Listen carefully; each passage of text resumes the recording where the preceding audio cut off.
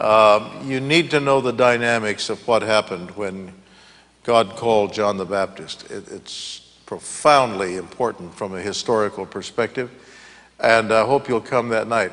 There's a wonderful line that Paul wrote to the Galatians. In the fullness of time, God sent forth his Son. God sent Jesus, not haphazardly, but at the exact moment in history where it was optimum. Everything about the time of Jesus' birth, whether it's the Pax Romana, the Roman peace, you name it, it was vital that Jesus be born right then. And this, I think of all the series that we're doing, that's one of my favorite nights when we talk about between the Testaments. And then we'll do the Gospels, then we'll do Acts and Romans, then we'll do the Pauline epistles, letters from Paul.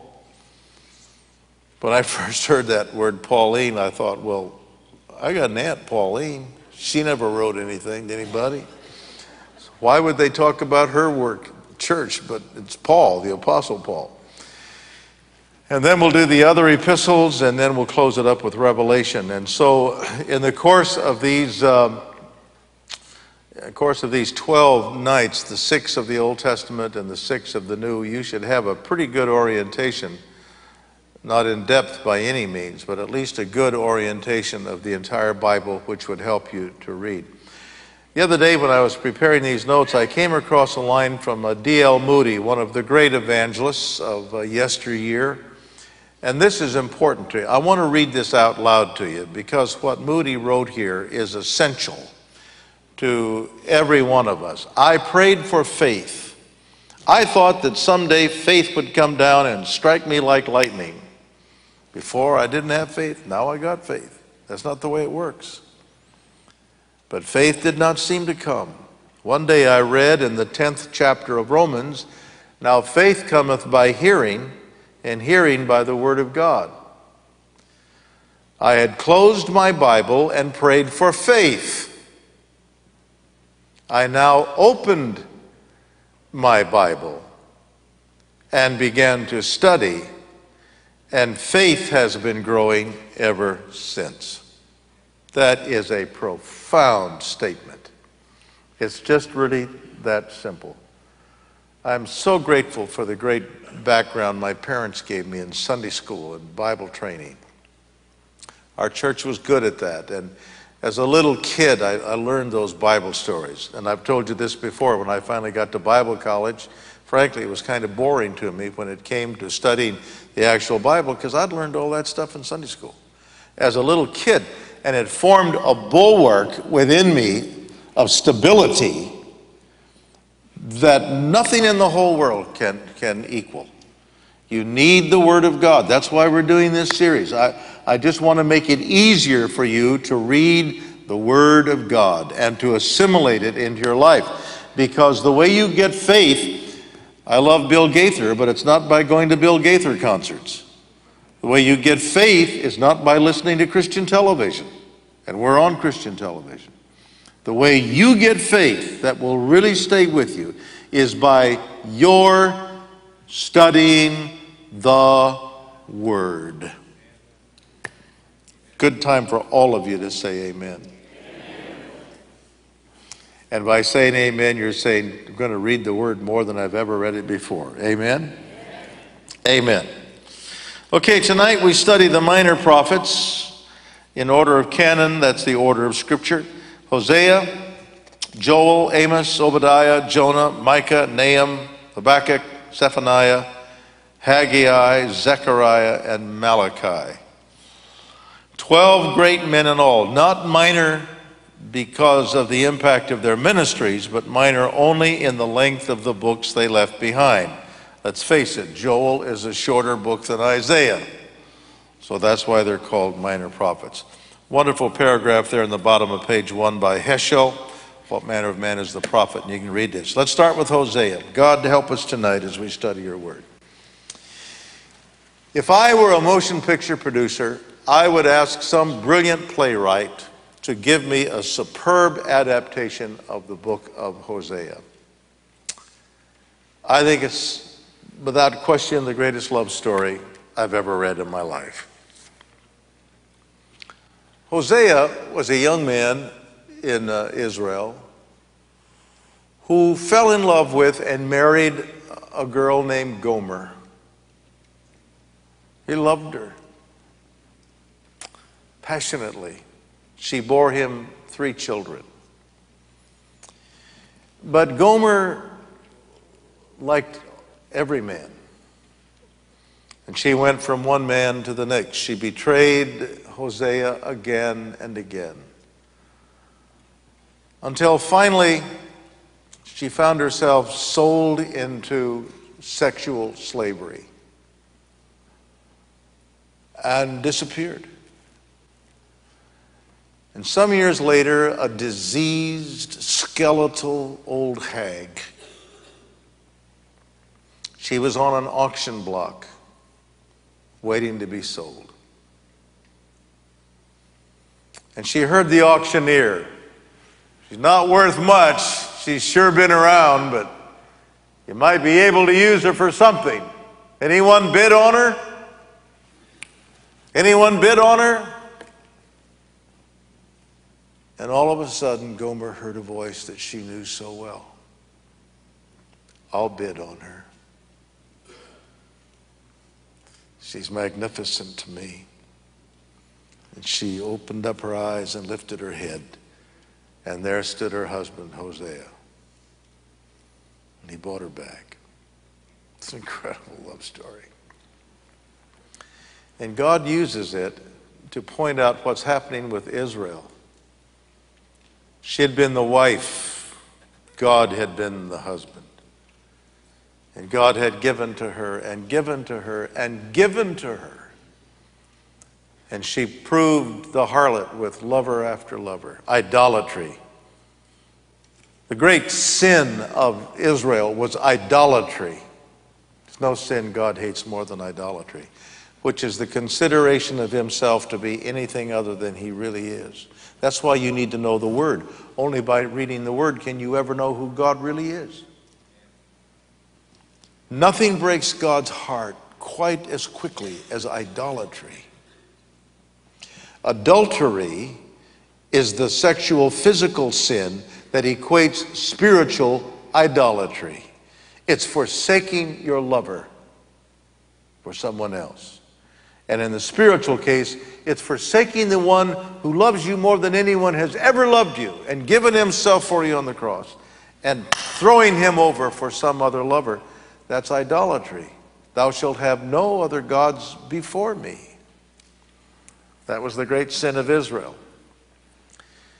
And God said that just as Hosea still loved Gomer and pursued her even there in the slave market and brought her back, so God continues to pursue the one who has betrayed him over and over and over again. It's an incredible story. It'd make a great movie. Why don't some of you cough up some money so we can make that great movie? Wouldn't that be a great movie? Hosea was a native of Israel. You'll note from, and I included this on the back page again, it's in 2 or 3 sets of your notes, the chronological kings of the divided kingdom. That's such a tremendous help to you in your study, and I want you to refer to it over and over again. I have this pasted in my Bible. That's how important I think it is, because I refer to it all the time. I can't remember, Dave Thomas can tell you, I can't remember anything. I can't remember lyrics and anything, but so I keep this in the back of my Bible all the time. And it will help you in this study again tonight. Hosea was called by God, this is number 2 on page 2, to prophesy to the crumbling kingdom of Israel. Now, here is the key date. You must remember this date. Remember when you went to history classes and teachers said, well, tonight I'm going to give you 4,000 dates. I want you to remember these dates. It just used to drive me crazy. Until finally I met Dr. Dwayne Meyer, the great teacher at Missouri State in world history, who said, I don't care if you learn the dates or not. When you learn about the people, the dates will just fall off your tongue like, and they did. And the date I want you to remember, because it's so vital to all we're doing in the Old Testament, is 586 BC. 586 BC. What happened in 586 BC? I'm getting discouraged here, people. What happened 586 BC? Babylon invaded what? Jerusalem. And did what to Jerusalem? Destroyed it. And for the next decades, the Jews were in captivity, also called exile. So the pivotal date here is 586 BC, and after that comes that 70-year time of exile. Now we're studying 12 prophets tonight, all minor prophets, just because of the length of their books. 9 of these lived before the Babylonian invasion, and 3 were post-exile, after the exile. And we'll get to them, Haggai and Zechariah and Malachi. They were the post ones. So remember, the first 9 we're going to study ministered to Israel and Judah before Assyria destroyed Israel to the north and Babylon destroyed Judah to the south. Is that confusing? I hope it isn't confusing to you. 586 is the key phrase here. The purpose, number 4, the purpose of the book of Hosea was God's last attempt to call Israel to repentance from her flagrant idolatry before just giving her over to Assyria's brutal subjugation. On your chart, you'll see on the right side of the page that the Assyrians came down and destroyed the northern kingdom of Israel in 721 BC. Judah, the southern kingdom, and Jerusalem lasted over a century longer. Now, Hosea, you see Hosea there on the right side of the page by number 13, Jeroboam II. Jeroboam was a bad king. How many of the kings of Israel were bad? All of them. They were really consistent. They never had a winner. And Hosea ministers to the nation of Israel under the reign of Jeroboam II, 782 to 753. Jeroboam reigned for 41 years, and Hosea falls in that time during which he's begging the country, turn back to the one who really loves you. Stop playing the harlot with the world. You may be saying, we've sinned too much, God can't love us anymore. God will always love you. God will always reach out to you, as long as there's breath coming out of your lungs. Come back to God. Turn back to the one who loves you. The outline is number 5 there. Chapters 1 to 3 describe Hosea's marriage to Gomer. The names of their 3 children were very prophetic signs to Israel. The first son was Jezreel, which means God scatters. Number 2, the second child was Lo-Ruhamah, not loved. The third child was Lo-Ami, not my people.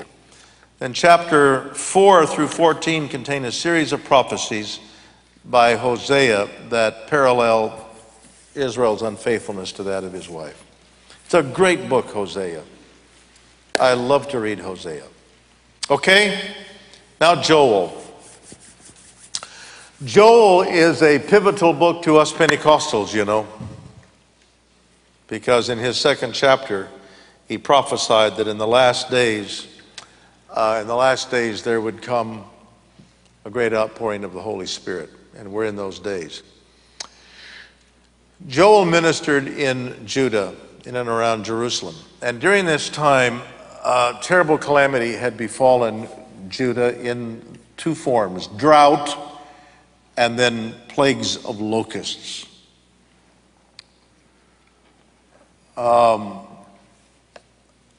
I don't know how much you've ever read about the ancient locust plagues. You think, what's that, a bug? I mean, what is that? Plagues of locusts were some of the most devastating things to ever happen to humanity. I should have brought it in, but I've got a number of books on locust plagues. These locusts would come in by the cajillion, billion, zillions, until they looked like clouds of dust sweeping across the prairie. It was not dust, it was locusts. And they would eat everything in their path. If they'd come to a river, they would throw themselves in the river and die until their dead bodies formed a bridge over which the living locusts could continue on. They were relentless. Down near Bethlehem is a little town of Tekoa. It's right between Bethlehem and the Herodian, little town of Tekoa. There is, in actual recorded history, the story of the locusts coming in across that valley and people fleeing, and a little child was left behind, and the locust ate it right down to the bone. So when we talk about a plague of locusts here, don't just say, well, just bugs. Deadly. They were killers. Anything in their path they would kill. And now all around Jerusalem, those of you who've been to Israel with me, all around Jerusalem, all of that rich agricultural area, all around Jerusalem, that is so fertile today, had been destroyed by some years of drought and by these locusts until there's nothing left. And one day this prophet Joel is making his way from Jerusalem out to a little town just west of there. Forget the name of the little town, but he's on his way out. And he's praying, oh God, look at this. The whole landscape is denuded. Everything has been eaten. It's devastation. Oh God, will anything ever happen? God told him to proclaim a sacred assembly. We'll talk about that in a moment, where the people would come and repent of their sins and ask God to heal their land. And God said, don't despair. This is not the end of the road. It looks terrible out there, Joel, but this is not the end. There's going to come a great outpouring of the Holy Spirit. Now, at the top of page 3, under the word Joel, I've written this out for you. The 50 days that followed our Lord's death on Calvary were spectacular ones. 3 days after his death, Jesus rose from the grave. A few days later, he ascended from Mount Olive to heaven. On the 50th day after Passover, the day Jesus died, on the 50th day, during the annual Jewish day of harvest called Pentecost, the Holy Spirit was poured out upon the 120 seeking followers of Christ on Mount Zion. They changed the world. The outpouring was so spectacular that en route to the temple, crowds of people were asking, what is it with these people? They must be drunken. I mean, nobody ever acts like this. And from Acts chapter 2, verses 14 to 18, but Peter, standing up with the 11, lifted up his voice and said unto them, ye men of Judea, and all ye that dwell at Jerusalem, be this known unto you. Hearken to my words. These are not drunken, as you suppose. It's only the 3rd hour of the day, which would have been about noon. This is that which was spoken by the prophet Joel. It shall come to pass, this is in his 2nd chapter of Joel, it shall come to pass in the last days, saith God, I will pour out of my spirit upon all flesh, and your sons and your daughters shall prophesy. That does not mean tell the future. We're not talking about Dionne Warwick here in some spooky TV show. And why anybody would have ever called Dionne Warwick for advice about the future is beyond me, because that poor lady didn't even know the way to San Jose. And yet people would call her all the time. Shall come to pass, saith God, I will pour out my spirit upon all flesh, and your sons and your daughters shall prophesy. That means anointedly tell about Jesus Christ. The ultimate gift of prophecy is anointed forthtelling. Now, we're living in a day when every guy and his dog calls themselves a prophet. And they come on television and say, God's told me to tell you this is your future. I don't buy into that even for a second. Because the Bible says there's no mediator between me and God except Jesus Christ. So if Jesus wants to tell me something, why is he sending Melvin? He'll tell me. God's Spirit bears witness with my spirit that I'm a child of God. Somebody may come along and corroborate it and encourage me, but there's no mediator between you and God. So stop going to these conventions to have somebody prophesy over you. Everything God wants you to know is in His Word, and His Holy Spirit will confirm in your spirit as you seek Him what he wants you to know. Christianity is becoming very spooky in America.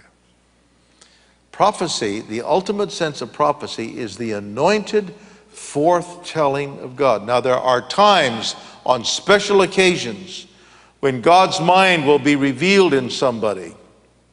This is more of the gift of knowledge than it is the gift of prophecy. When God will tell somebody something's going to happen in the future, get ready. That has happened. But by and large, the gift of prophecy is anointed witnessing, which every one of you should have if you're baptized in the Holy Ghost. Well, who said that, Pastor? Let me try to remember. Oh yeah, Jesus said that. Acts 1:8, ye shall receive power after the Holy Ghost has come upon you, and ye shall be my witnesses. This is the ultimate use of prophecy. Anointed forthtelling of the Word of God. And every Pentecostal ought to be doing that, because that's what the baptism is for. God didn't give you the baptism of the Holy Spirit just to speak in tongues, and I believe in tongues. I believe it's the initial physical evidence of the baptism of the Holy Spirit. But the reason the baptism is given to us is to be anointed witnesses for Jesus. That's the ultimate sense of prophecy. So, it shall come to pass in the last days, saith God, I'll pour out my Spirit upon all flesh, and your sons and your daughters shall prophesy, and your young men shall see visions, your old men shall see dreams. There's a difference between those two, and I've told you about this before. Dreams are those things that God gives people about things that could be. Vision is the implementation of that dream. How do you do that? Well, we just go into a trance. We go into a trance, and suddenly, God begins. My Lord, people, that's why God gave you a brain. He gave you a brain. He expects you to use it. Is this on? Hello? You out there? And on my servants and on my handmaidens I will pour out in those days of my Spirit, and they shall prophesy. So, the book of Joel and his wondrous prophecy, 800 years before the outpouring of the Holy Spirit, happened on the day of Pentecost. It was corroborated by the Apostle Peter, and they're precious to us who are Pentecostal. Number 2 on page 3, Joel's purpose for writing this book were to bring the people together before the Lord in a great sacred assembly. He calls for it several times. Joel 1:14, sanctify ye a fast, call a solemn assembly, gather the elders and all the inhabitants of the land, cry unto the Lord. In chapter 2, verse 15, blow the trumpet in Zion, sanctify a fast, call a solemn assembly, gather the people, sanctify the congregation, assemble the elders. To exhort, to encourage the people. Anytime you hear about exhorting, it means encouraging. Exhort means encourage. Encourage the people to repent, humbly return to the Lord God, and to prophesy happier days are ahead. On page 4 in the box there, the fastest growing spiritual phenomenon in the world today is not Islam. There are some major cracks occurring in Islam. You watch what's going to happen here. We tend to think, boy, this huge monolithic religion out there, it's getting so big. That's the way you thought about the Soviet Union and communism 20 years ago. God took care of that. God will take care of this. Be not dismayed, whate'er betide. God will take care of you. And the fastest growing spiritual phenomenon is not Islam. It's not the Roman Catholic Church. It's Pentecostals. In fact, there are a lot of Pentecostals in the Roman Catholic Church. It's conservatively estimated that today there are between 500 million and 600 million Pentecostal people in the world. And that figure is growing so rapidly that we now believe within the next decade, Pentecostalism could hit the 1 billion mark. Think of that. And it doesn't have to be enforced at the point of a gun. No ism that has to be enforced at the point of a gun or a sword is going to last for a long time, because people won't put up with it. Read your history books. Only those things that come out of the heart, out of the abundance of the heart. Jesus said, out of your innermost being will flow rivers of living water. Let me give you an illustration of that. We talked about this at staff meeting Monday. I've never been a part of the political right or the religious right because I'm just not sold on it. That's not the way to influence people for Christ. It's the love of Christ. Paul said, the love of Christ constrains me, not beating them on the head with a sign. The love of Christ constrains me. I remember a few years ago, I was getting some phone calls from some preachers who said, we need to start picketing all of these adult nightclubs around town where they do the nude dancing. We're going to get these pickets. We're going to start marching around these nightclubs. And I said, no, I don't think we're going to do that. And I didn't have the heart to tell them, but in my own heart, I thought that's about the most stupid thing I ever heard in my life. Because here you are, you're out there with your picket sign at night, and you're marching around this place. And, down with this place, it's demonic, it's unfair to women, and so on and so forth. Who's going to show up? Who's going to show up for your demonstration? Channel 2, Channel 5, Channel 8, Channel 14, however many channels you got in town, they'll all be there with their cameras and taking pictures of you. So you're going to be on the 6 o'clock news, and there you are, marching around this nightclub with your sign. And out there watching in television land is this old boy. He's got a Budweiser in his hand, and he's watching you. And he says, oh, look at that. I didn't even know this place existed until First Assembly pointed it out to me. Why do you think God gave us a brain, people? So our women's ministries, Connie got it started, and then Jeannie Turner took it over. They've invaded these places with love. Well, one of these dancers, I got a birthday card last year signed by 32 of these gals that have come out of the clubs, been saved now. 32 of these gals. That's something. And the card just said, thank you for believing in us so much you'd send somebody to rescue us. Rescue the perishing, not beat them over the head. Who needs to be beat over the head? So not too long ago, one of these dancers was murdered. And Jeannie said, Pastor, can we have the funeral here in the church? I said, sure. And I was going out of the country, but Connie and Jeannie and some of the pastors helped to do this. I think they had it over in the chapel. And it was packed. All kinds of people there. And folks were stunned. Why would First Assembly do this? Because Jesus would do this. That's why. And so the other day, Jeannie called me. She had to tell me this. The other day, she went back to one of the main clubs in town. I won't tell you which one because you don't need to know. Huh? She went into this club, and there's no dancers there. She said to the owner, where are the dancers? He said, they're gone.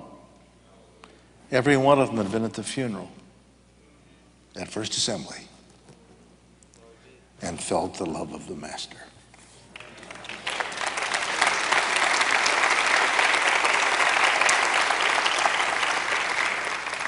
Just seems to me it's so simple, people. The thing about Jesus that was so incredible was that he loved people. And he touched them. He didn't bang them around. He loved them. He picked them up. He was always someone who picked people up, loved them, encouraged them. You know how missing that is in society today? How desperately missing that is? Just thought I'd bring that to your attention here tonight. We're growing very rapidly, thank God. No matter how hard Satan and his cohorts fought this sovereign move of God that Joel wrote about, he was unable to dislodge in humanity what the Holy Spirit had begun. At the outbreak of the 20th century, about 105 years ago, the fire broke out once again. Today, well over 500 million people are seeing the result of Joel's remarkable prophecy.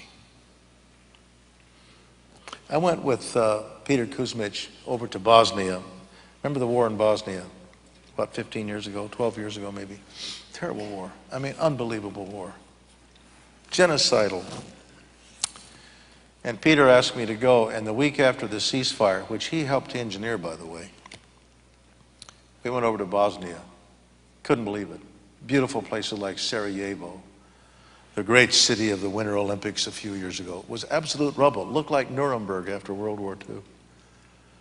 Mostar, other places, just horrible. And I was there, saw it. One of the first things you saw was that there are improvised cemeteries everywhere. In people's lawns, on the courtyards of courthouses, in the yards, improvised cemeteries. Somebody had died. And you hardly saw any men between the ages of 18 and 30. They were dead because of this devastation. It was terrible. So Peter and his AG cohorts went in there, and what they did was opened up massive warehouses of food and clothing.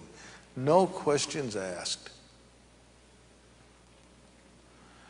And just started to feed people, clothe people. They didn't interrogate them. They didn't care who they were, whether they were Serbians or communists or Bosnians or who it didn't matter. Albanians coming up from the south, they didn't care.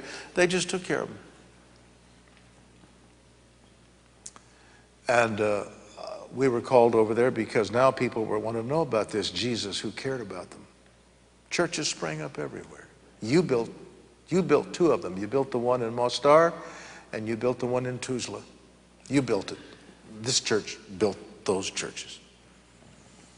They came out of the fact that people just cared enough to love. That's what the Holy Spirit does in us. He is enormously magnetic and attractive. Okay, I'll get going on that. I'll be here all night. Amos is the next one. Bottom of page 4. He was an 8th century BC prophet, a contemporary of Isaiah and Micah in the southern kingdom of Judah. He ministered roughly the same time period as his counterparts Jonah and Hosea in the northern kingdom. He was a herdsman from the village of Tekoa. When Amos ministered, bottom of page 4, at this point in history, Israel, the northern kingdom only had a couple of decades of existence left. You see Amos there under Jeroboam's reign on your chart, around the year down to 753, which meant they were down to 20 years of existence left because the Assyrians wiped them out in 721. And Amos was begging the people to get right with God. Now, the strange thing is, at this point in Israel, the northern kingdom's history, 20 years away from oblivion, she was rich. She wasn't in depression. She wasn't in loss. Israel was rich, fabulously rich. And the richer she got, who needs God? I got everything I need. Who needs God? The people rejected out of hand Amos' cry, repent or perish. And the prophet was expelled from the northern country. He returned down south to Judah and committed his message, the book of Amos, to writing. His hope was to get a copy to wicked King Jeroboam, north in Israel, and to spread the message to the common man as well. Israel's primary sins included idolatry, immorality, and injustice. This thing of justice is a big thing to God, by the way. It's a big, big thing to God. Probably next to idolatry, injustice is on his anger list. Obadiah is the next one. Obadiah. God had made, this is a fascinating book. Obadiah is a little bit different thing here. He was just giving God's message to a specific group of people, the people down in Edom. Edom is that nation southeast of the Dead Sea. We were in Edom last May when we went to Petra. Those of you who went to Petra with me, that's Edom. That's the land of the Nabateans. That's Esau's country. That's Edom. Now here's what happened. This fascinating story. Look under Obadiah, number 1. God made a promise to Abraham, as Abram as he was then called, when he commanded him to leave Ur of Chaldea, which is Iraq, and journey to a far country who knew not of, which would become later Israel, Canaan. This is the promise from Genesis 12, 1-3. Now the Lord said to Abram, get thee out of thy country, and from thy kindred, and from thy father's house, unto a land I'll show you. And I'll make of you a great nation, and I will bless you, and make your name great, and you shall be a blessing. Look at verse 3. I will bless them that bless thee, and curse him that curseth thee, and in thee shall all families of the earth be blessed. Read your history books, people. Just read your history books. Every civilization, every nation that has been kind to the seed of Abraham, the Jew, has flourished. Every nation that has been unkind to the Jew has perished. Look it up. It's just there. For thousands of years it's there. Shouldn't be hard for anybody to learn. Now this tiny one-chapter book of Obadiah shows that God meant business, because 1,100 years after God made the promise to Abraham, the children of Israel were traipsing from Egypt to the promised land, going across the Sinai. And they'd crossed over to the east bank of the Jordan, and they wanted to go through Edom, Petra, to get to the Jordan to cross over at a specific time. The Edomites said, no, you cannot. You'll have to go clear around us, which cost them probably years of travel. Now, God said he's going to repay the Edomites for their shabby treatment of the Jews when they were going to the promised land from Egypt. Edomites were the descendants of Esau, but they were always bitter enemies of the Jews. And I've noted it for you here in Numbers chapter 20. This is the top of page 6. Numbers 20, verse 14. Moses, this goes back now in history. Scriptural history. Moses sent messengers from Kadesh to the king of Edom. Thus saith thy brother Israel. A friendly message. Thou knowest all the travail that's befallen us, how our fathers went down to Egypt. We dwelt in Egypt a long time in slavery, 400 years as a matter of fact. The Egyptians vexed us and our fathers. When we cried unto the Lord, he heard our voice and sent an angel and hath brought us forth out of Egypt. And behold, we're in Kadesh, a city in the uttermost of thy border. Let us pass, we ask you, through your country. We will not pass through the fields, nor through the vineyards. We will not drink the water out of your wells. We will go by the King's Highway, which that's the road we drove up on the bus last May, people, the King's Highway. We will go up the King's Highway. We will not turn to the right hand or to the left until we've passed thy borders. And Edom said unto him, thou shalt not pass by me, lest I come out against thee with the sword. And the children of Israel said unto him, we will go by the highway, and if I and my cattle drink of thy water, we'll pay you for it. I will only, without doing anything else, go through on my feet. And he said, thou shalt not go through. And Edom came out against him with much people and with a strong hand. Edom refused to give Israel passage through his border, wherefore Israel turned away from him. Now, 1,000 years later, God said, payback time, Edom. You had a chance to bless the Jews, and you cursed them. Payback time. The Edomites had not only turned Israel away, they had plundered Jerusalem 4 times under the reigns of Jehoram, Amaziah, Ahaz, and Zedekiah. And now through Obadiah, God told the Edomites it was time to pay the cost for their ill treatment of the Jews. Wow. Read that, United Nations, and weep. Page 7, Jonah. Jonah. You know the story of Jonah. Many times during the war in Iraq, we have watched the network news to see action near the Iraqi town of Mosul. How many times have you seen Mosul on CNN and Fox and so forth? Just 1 mile east from Mosul, across the Tigris River, lie the ruins of ancient Nineveh. In Jonah 3:3, Nineveh is called an exceeding great city. It's an understatement. Archaeologists have learned from the city's walls, temples, palaces, inscriptions, and reliefs, even in their ruined condition, how magnificent this city was. Probably a city of about 600,000 people in Jonah's time. Long before Jonah's time, Nineveh, the capital of the Assyrians, had a reputation for being ruthless and cruel. You read the king's report there, I cut their heads off, I burned them with fire, etc. So God, number 3, God had decided to destroy Nineveh and told Jonah to go to that wicked city and warn its inhabitants. Jonah didn't want to go. Why? Because Jonah hated him.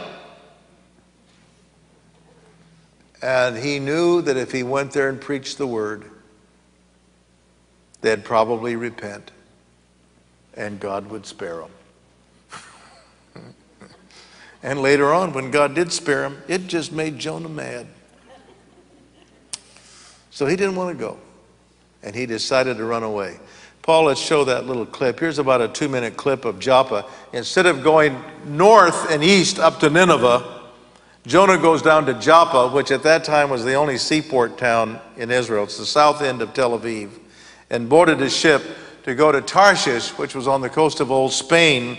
It was the Sanibel Island of the Mediterranean at that time. He's going to run away from God. And just to show you the place where it happened, let's just run that little clip real quick, okay? He began near the ancient city of Joppa, which became famous for one man's disobedience to God. I want you to turn on the screen of your imagination, and I want you to try to imagine something. Here's this beautiful bay behind me. This is the extreme eastern end of the Mediterranean Sea. The city is Tel Aviv, which is a fairly new city. It's not even 100 years old yet. Great city here in Israel.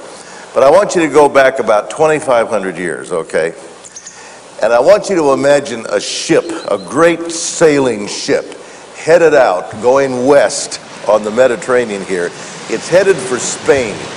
It's headed for a place called Tarshish. And on board that ship is a runaway preacher. His name is Jonah. He's decided to run away from God.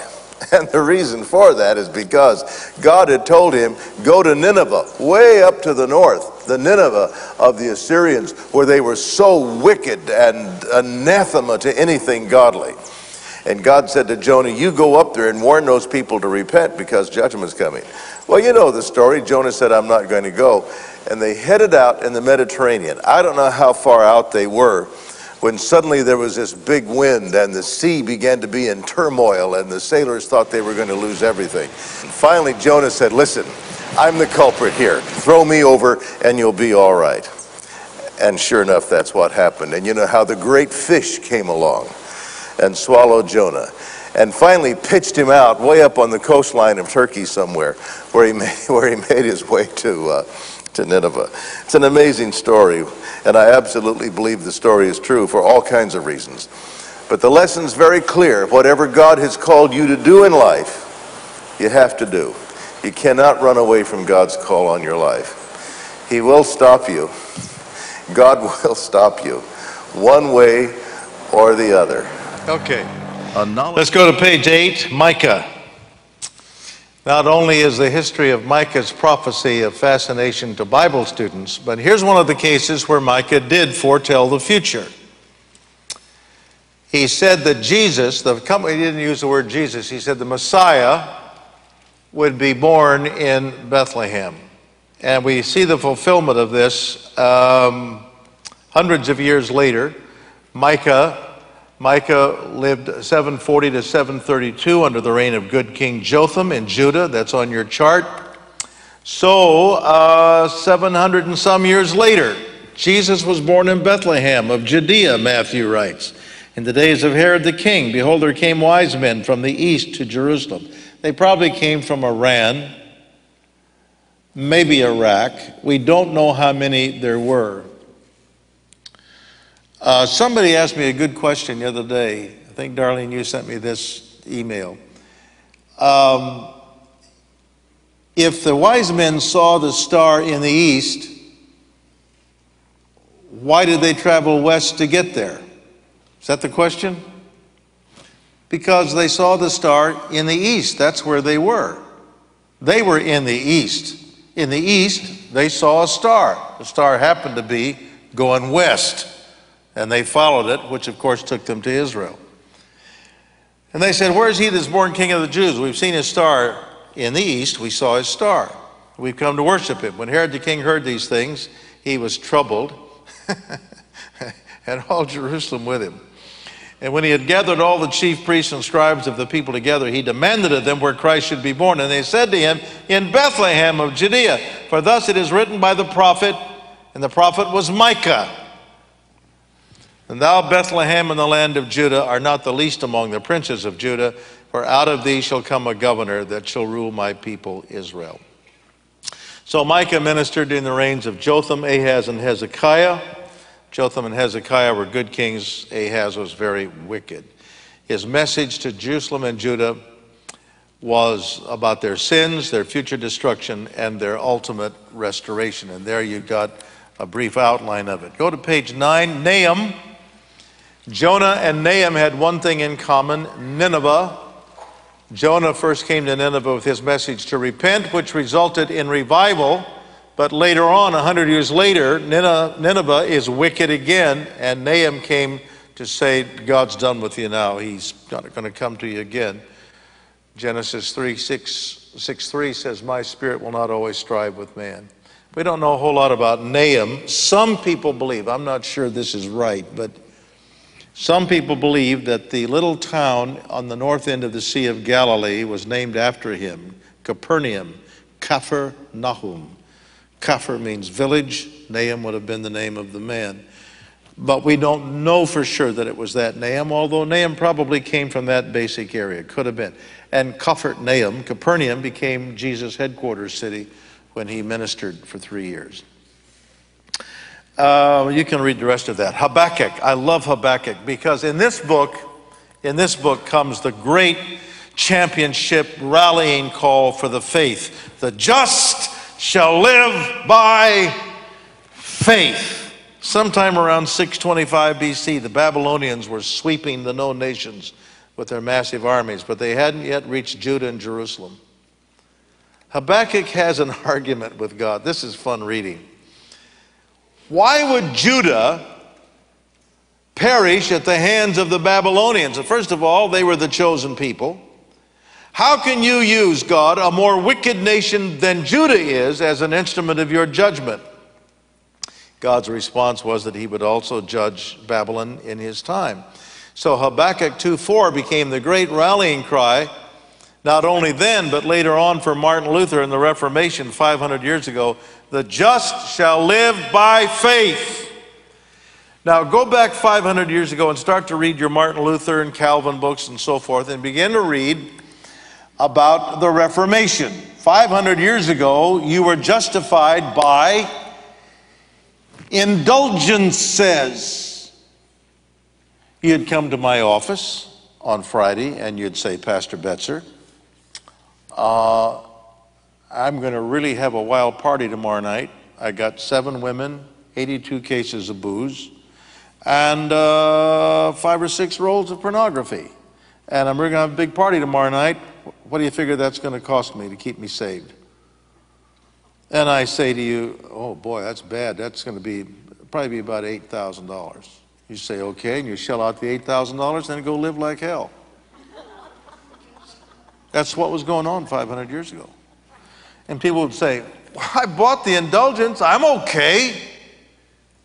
And Martin Luther finally blew his stack. He said, "What? What are you doing?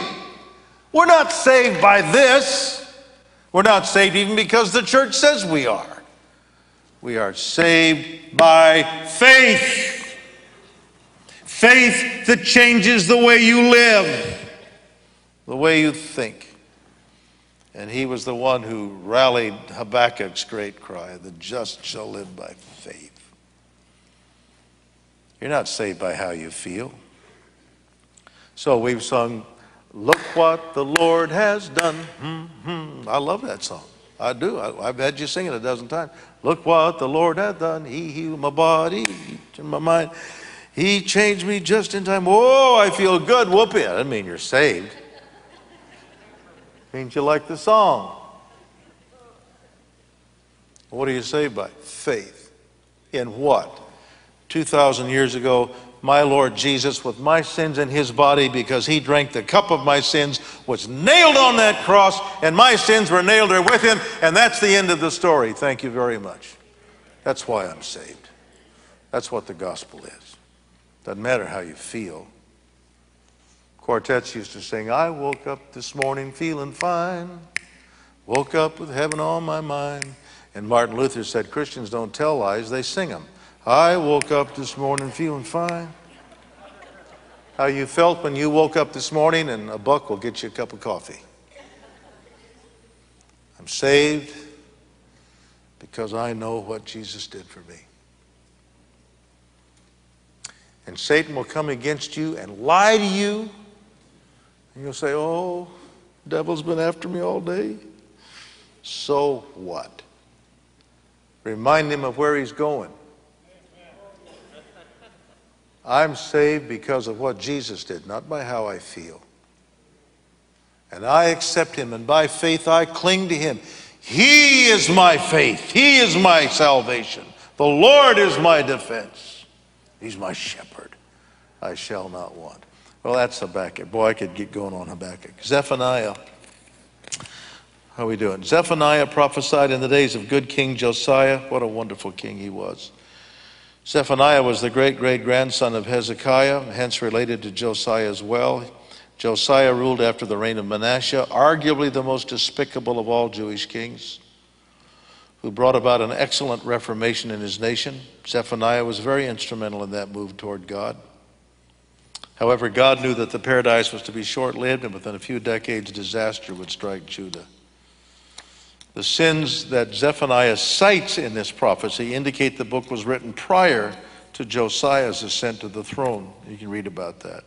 For the most part, number 3 down there, for the most part, the book is a sober warning about the coming day of God's judgments for sin. And Jesus referred to that. Okay, now go to page 11. I'm sorry I got to go so quickly, but you've been talking so much I haven't had a chance here. Haggai, and we now come to the post-exile. These are the 3 prophets who ministered after the Jews were coming back from Babylon.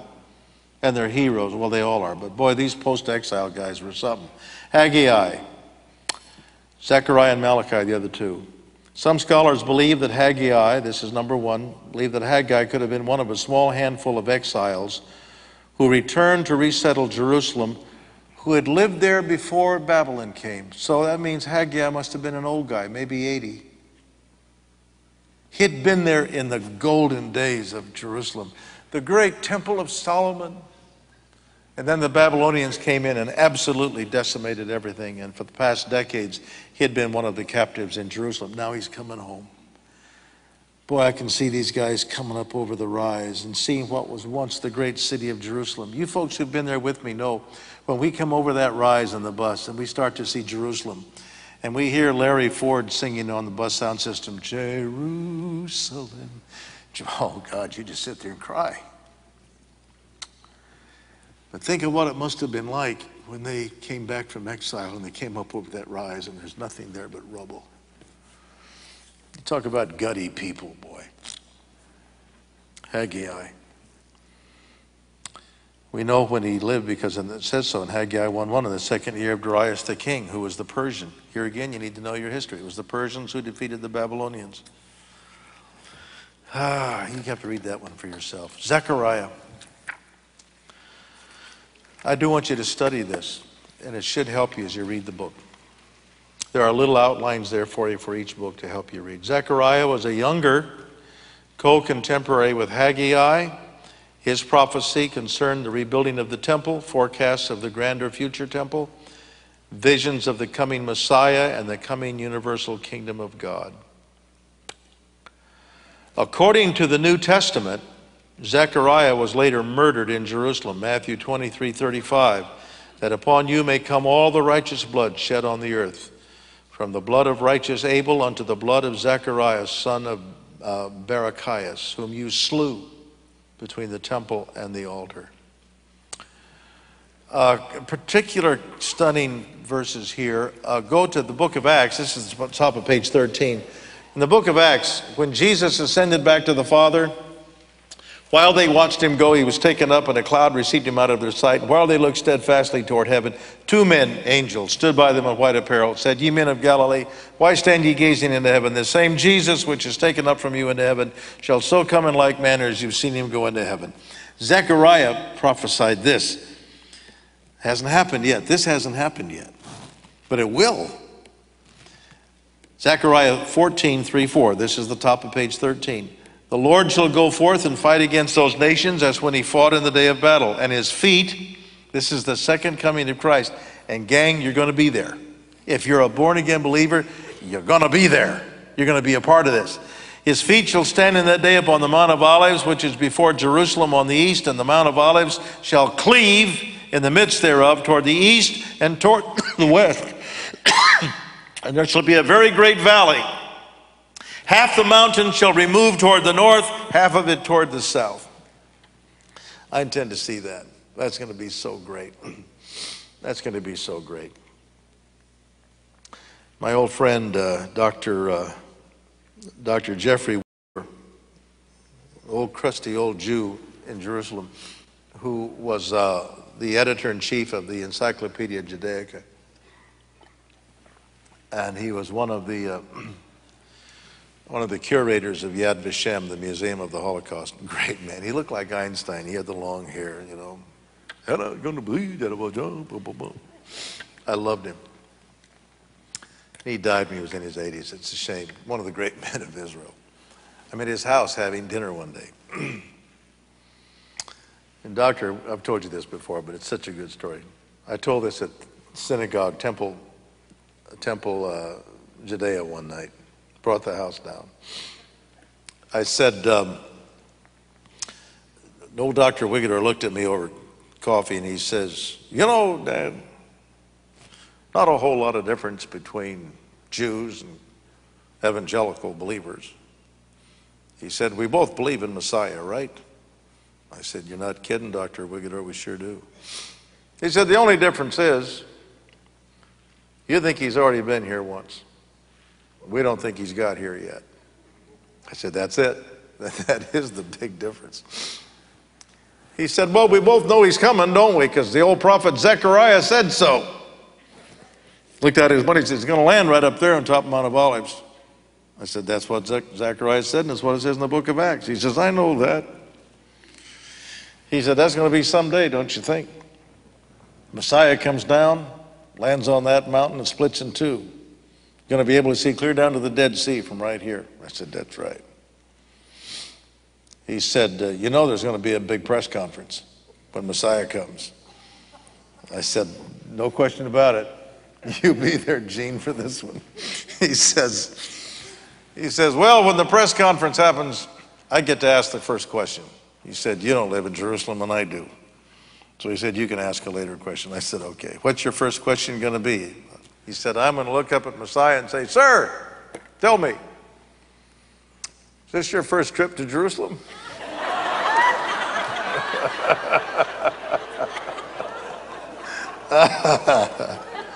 Hey.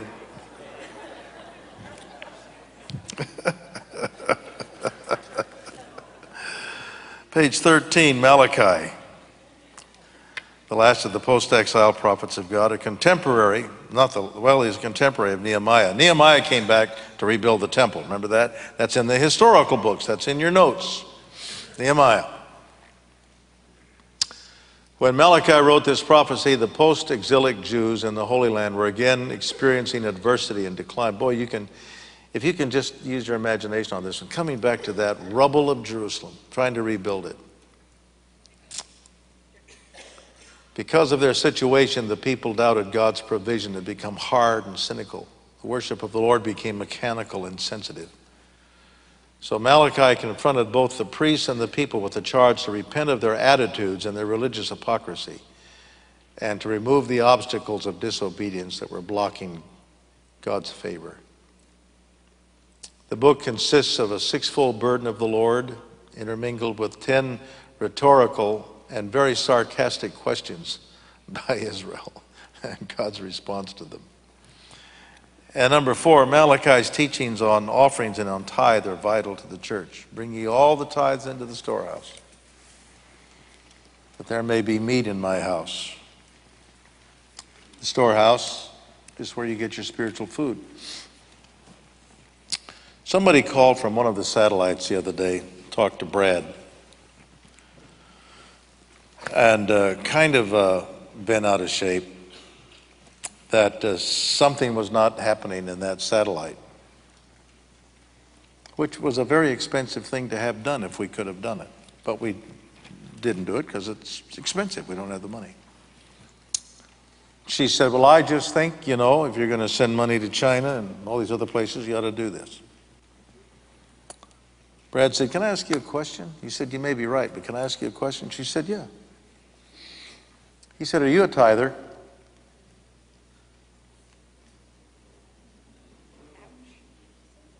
Long silence on the phone. She said, well, let me explain that. Brad said, please, you know, I'd like to hear. She said, we have a good salary, but she said, there's a family in town that my husband and I are trying to help, and what would be our tithe we give to that family? Brad said, that's wonderful of you to do that. You do that with Florida Power and Light? What? He said, when you get a bill from Florida Power and Light, you call them and say, well, we're not going to send it in to you because we're helping this family down the street. After 3 months, they're going to shut your power off. You have a mortgage on your house? Yeah. You call the bank and say, well, the reason we're not paying our mortgage is we're sending some money to the Red Cross this month. We're doing it in your name, though.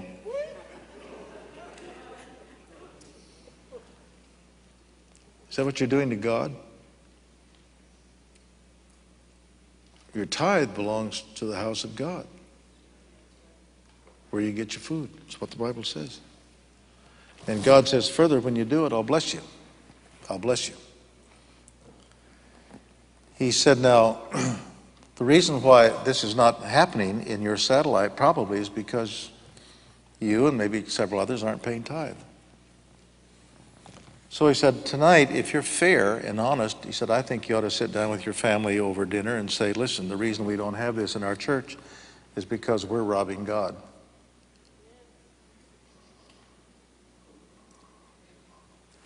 Hello. Well, it's the truth. You're the most giving people in the world, but I'll tell you the truth. In a church this size, if everybody paid tithe, you know what we could do for God? It would stagger you. I have no idea who gives what. I have never looked at the books in the whole 19 years I'm here. But I know in a church that has over 4,000 people in it on Sunday morning that the tithe must be just breathtaking. Old Dr. Powell, young Dr. Powell, over at McGregor Baptist, I heard him preaching one morning. He said, you know, McGregor Baptist has never been robbed in its history. Nobody's ever broken here and robbed this church. Any day of the week. Except Sunday.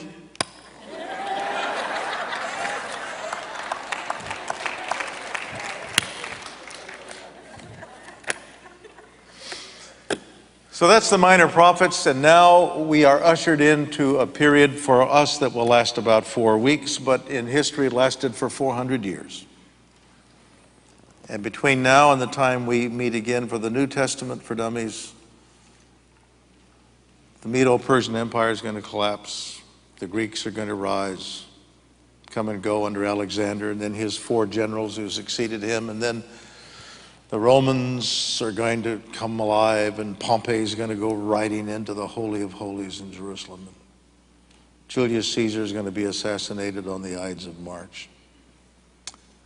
Mark Antony is going to fall in love with Cleopatra, who looks like Elizabeth Taylor. And an old priest is going to go into the temple in Jerusalem one day. He's an old priest. His wife's name's Elizabeth. His name is Zechariah. God's going to say to him, Zechariah, what? Your wife Elizabeth? Yeah, the old woman down there at Karim. She's pregnant. Oh. John the Baptist. It's coming along. It's a great story, isn't it? Okay, oh my goodness, I'm sorry I went so long. Stand up.